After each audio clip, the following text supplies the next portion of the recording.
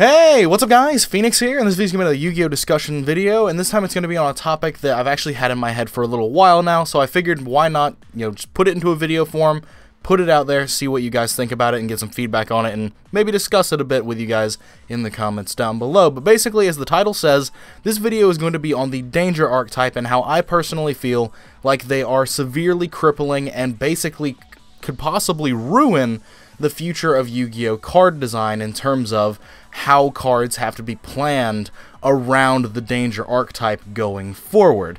Basically, a lot of my concerns stem from the success the Danger deck has already had, as well as things that we've seen in the past in terms of cards that have been hit on Forbidden and Limited lists and stuff like that, specifically because they curbed what Konami could do in terms of future card design. They were very limiting in terms of them existing in the game, made it hard for Konami to print cards the way they wanted to print them. So, we have an entire archetype of these Danger cards, and we only have half of them out to us right now. We only have 8 monsters, 2 spells, and 2 traps out of 2 support waves from 2 core sets, and we're actually going to be getting more. We're going to be getting double what we currently have. At least that's what we project to be seen. It's what we expect to get, essentially. We expect to be getting at least, around 8 more new Danger monsters. If even half of them have good discard effects, then they'll be really good for the deck itself, and then possibly 2 other spells and 2 other traps. And if those have good effects, then those will also be defining for the archetype moving forward. But so why is this archetype so scary to me in terms of this entire archetype being a really big plague on Yu-Gi-Oh's future card design and what Konami can get away with in terms of future card design? Well, basically, I'm scared because we only have half of the Danger support, and it's already arguably the best deck of the current format. Danger Dark World FTK is an incredibly powerful deck, and it's very, very much doing better and better every single week that it's around. And even if you remove the FTK element from the deck, it's still a very good deck at doing any sort of first turn board with Tomahawk. You can do things like Extra Link, Gumblar for 4, do stuff like that without the FTK. And then when you're going second, because of the deck's built-in engine tools like Bigfoot and Thunderbird and then Grapha, you have a very, very good procedure of going second against almost any deck. You just start putting cards onto the board, gaining pluses from your Danger effects and all that sort of stuff. So it's already an incredibly strong deck, and we already have enough of the support to build a full deck out of it that could be the best deck, but we still have half of the support yet to get. So that in itself is already pretty scary. It's kind of like the BA thing, where Burning Abyss only had 2 of its support waves and was only going to get better as time went on with additional cards like Libic and Farfa and stuff like that being thrown in, eventually Beatrice and all that sort of stuff, and then other archetypes that synergize with it. But after New Challengers came out, which was BA's second support wave, the deck very rapidly became the best deck because of how good the quality of cards were in that deck. And that's definitely not the only comparison we're going to be making to BA during this video.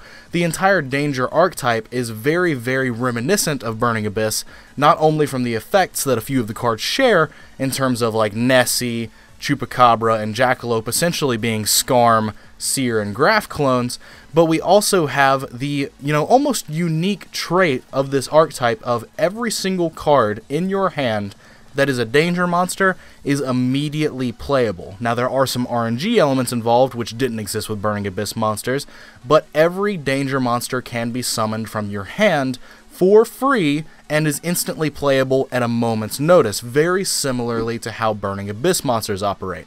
A handful of Burning Abyss monsters is a handful of monsters that can special summon themselves, and that's what made that deck really good.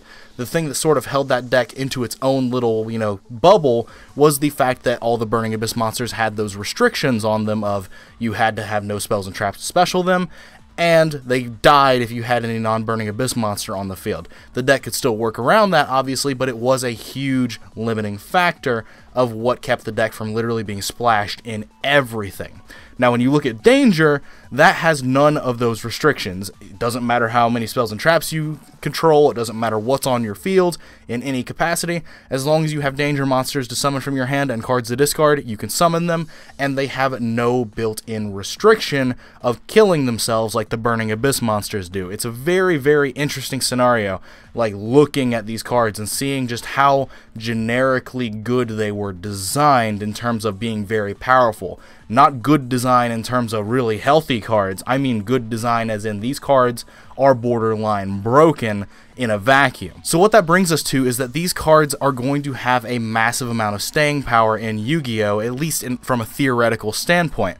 These cards rotate themselves around like Burning Abyss cards do, basically almost identically because the effects are almost identical, and then by the nature of you summoning them from hand, they also replace themselves by drawing cards, meaning you're digging into more of them, you're digging into other cards, and all that other sort of stuff. It also just happens to be one of the best supported archetypes in terms of attribute in the game because it's dark, which means you get Allure, you get Beginning of the End, you get all these good dark support cards. So basically the deck has a lot of really, really strong attributes going for it going into the future. Konami is going to have to work very hard to deal with these cards on subsequent Forbidden and Limited lists down the line, because I see no way that when Danger gets all of its full support, it's not the best deck or an engine in the best deck going forward because of how generic the cards are. So that's a problem that's going to have to be addressed on Forbidden and Limited lists. But so the problem I see going forward is that with the Danger's existence, and because of how many monsters and spells and traps there are going to be, you can't theoretically hit all of them. You can't ban all of them. We have 8 monsters now. We're getting about 8 more, which means there will be 16 total monsters. We're getting more spells and traps. This archetype is going to have way too many members to potentially hit all of them on Forbidden and Limited lists. Could they do that? Yes. They could just have an entire ban list section that's like 15 danger monsters. Definitely something that could happen in the future, but it's Konami. They probably will not do something like that just because of the scope of people's investments and like comfort with the company. They would just be ripping away from people. Like if they banned an entire TCG exclusive archetype after it came out in the OCG or whatever. And that's another thing. It comes out in the OCG. So like we've got to have to deal with it. We're going to have to deal with these cards for at least a little while in terms of like keeping the cards around before people start getting scared about bans, right? As long as these cards are in the game in any capacity, it severely limits what Konami can do with future card design though. And this is something that we can look at on the Forbidden and Limited list of cards that are already banned because they limited future card design. And that's what's kind of scary here, is because those were individual cards that could be hit. This is an entire archetype, which is going to be significantly harder to justify outright banning or limiting or hitting every single card in the archetype to make it fair to any sort of new designed cards. So that brings me to the main point of this video.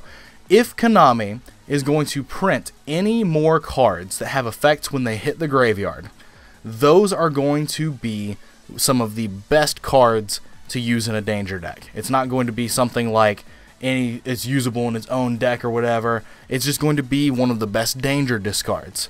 We already see that with Dark Worlds, with some Shaddolls, with Burning Abyss monsters. Cards that were already established to be good as discard fodder in the past are already being used, and they're being used well. Cards that were outdated for literally years. Shaddolls haven't really been playable on top tier event basis since 2014. Dark Worlds hasn't really been any sort of meta-defining deck since 2012.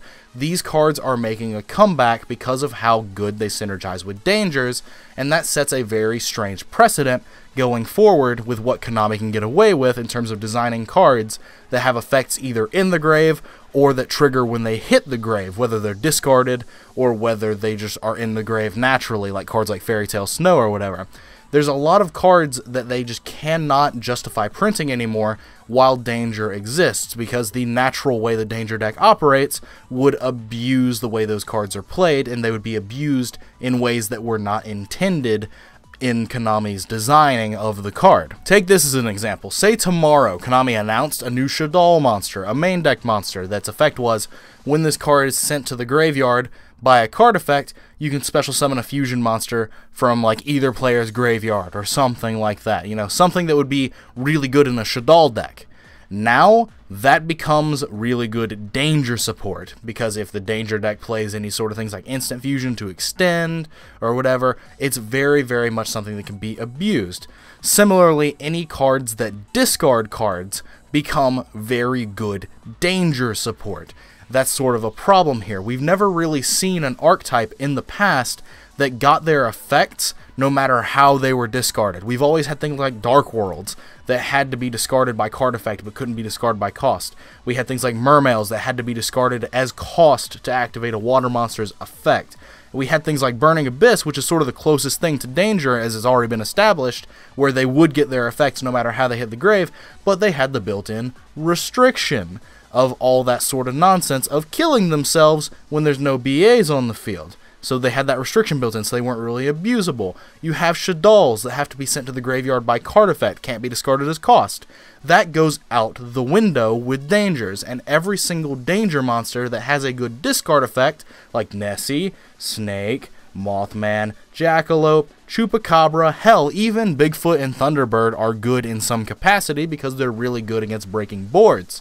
When you have these cards in the format, suddenly you can't get away with printing a card like Nightmare Phoenix, Nightmare Unicorn, Nightmare Cerberus anymore, because those cards are going to be good in a Danger deck because they just discard a card for free. Any card that gets printed in the future that has any sort of discarding a card from your hand element is going to be a very, very powerful Danger support card. Let's take, for example, Konami likes to print a lot of the anime cards that never got printed as of recently. We saw it with Card of Demise, with the Cyber Angel cards, all that sort of stuff. They really like supporting cards that never came out from the anime. There's a Dark World support card that was in the anime, in GX, that never got printed. It's called Dark Corridor. It's always treated as a Dark World card, and its effect is add one Dark World monster from your deck to your hand, and then discard one card. So it's literally Rhoda for Dark Worlds. Like, if you were to use it nowadays, before Dangers came out, you would literally just activate it, add Snow to your hand, discard Snow, and then Snow searches whatever you want. It would add a consistency boost to the Dark World deck, to the Dark World deck. Just the Dark World deck. You'd have like weird Dark World hybrids, but those would be things that aren't nearly as powerful in a vacuum as Dangers are. Now if that card was to be printed, it would be add Snow or add Grapha or add Brow to your hand, which are already good in a Danger deck because they're just like the best discard cards, and then discard a Danger like Nessie or whatever, and just start setting up your hand full of Dangers to just special summon for free. And you would do something like add Brow or add Snow, so like that's really good discard fodder for the Dangers as well. It serves a dual purpose. You would literally be like, activate Corridor, add Snow to hand, discard Nessie. Nessie searches a Danger monster. Reveal that Danger monster, hit the Snow out of your hand. Now you've drawn a card and searched a card. There are cards like that that we can't get anymore as long as good Dangers exist in the game.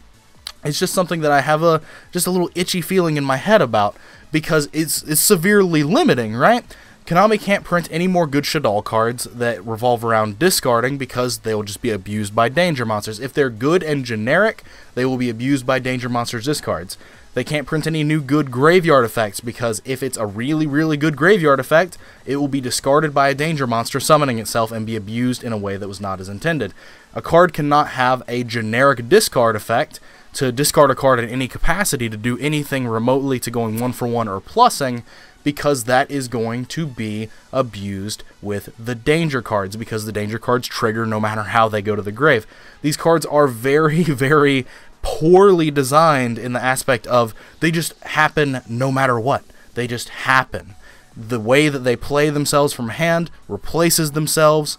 The only thing that is badly designed about the archetype in terms of not being super, super broken is the RNG element.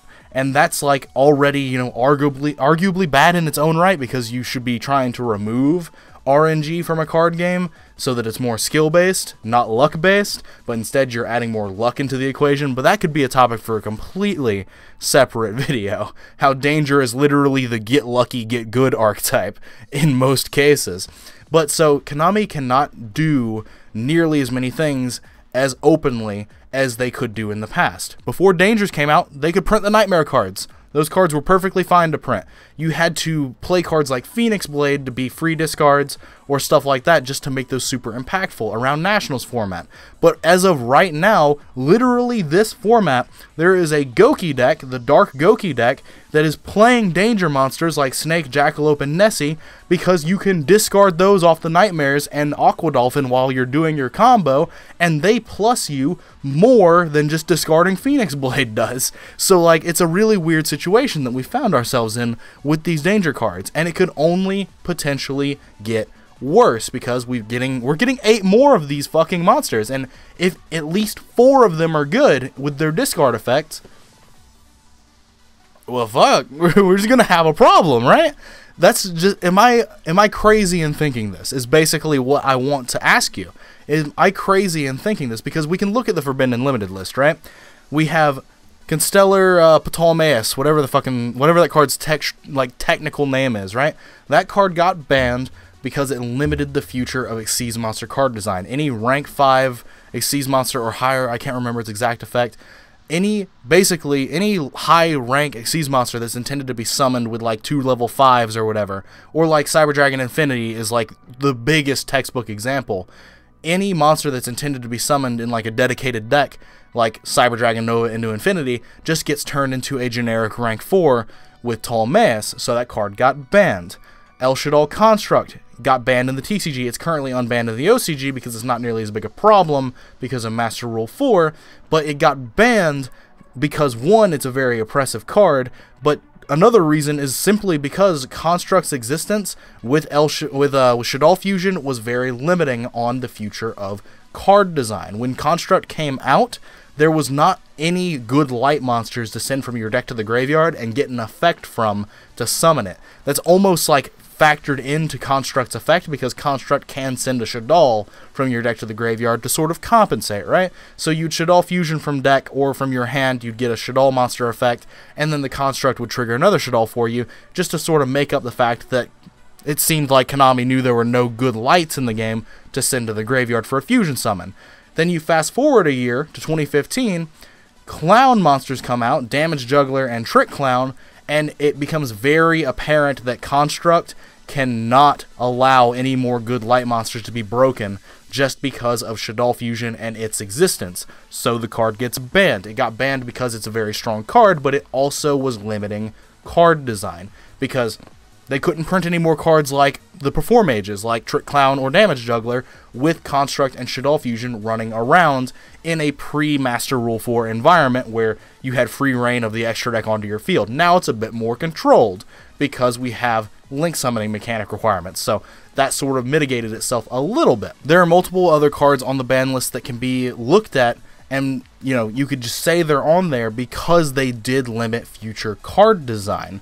Those cards are either still on the ban list or have come off the ban list with an errata. Future Fusion was one of those cards. Future Fusion was really broken around the time it got banned in 2012, but it was also banned because it limited card design. You basically had cards that could not be printed or were printed and broke a card, so it basically had to be dealt with because it would be a problem in the future, and that was sort of what we had going on for a while with a bunch of the cards on the Forbidden Limited list, like at least a handful of them, like a dozen of them. Basically, the gist of this video, before it gets way too long, is that I believe that the Danger archetype is way too good in terms of what it was designed to be used as and used for. It could have easily been relegated and like sort of self-contained in that all of the Danger monsters could have had their effects say when this card is discarded by a Danger monster effect, you can get the effect. That would have sort of preemptively prevented any of these problems, but no.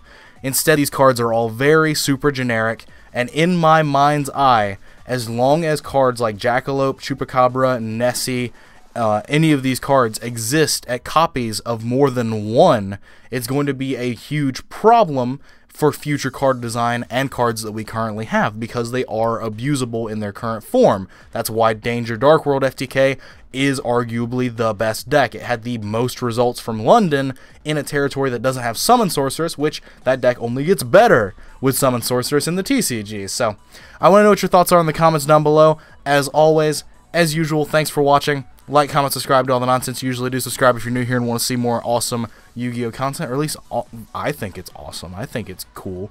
I'm able to just like impart my knowledge of the game into videos, whether it be combo tutorials and discussions and all that sort of stuff, and I do like to engage with my audience. I want to know what your thoughts are on this topic in the comments down below. But other than that, links are in the description to my Twitch page and my Discord server for the channel. If you want to chat with me and some others on a daily basis, the Discord link will be of use to you. And if you want to catch my frequent streams, the Twitch link is something you might want to go to and follow that to get notified next time I go live. But like I said, let me know what your thoughts are in the comments down below. If you got this far into the video, give me a hashtag danger in the comments down below. But as I've already said, thanks for watching. Thanks for your time as usual, guys. Let me know your thoughts, and take care. I'll see you in the next video.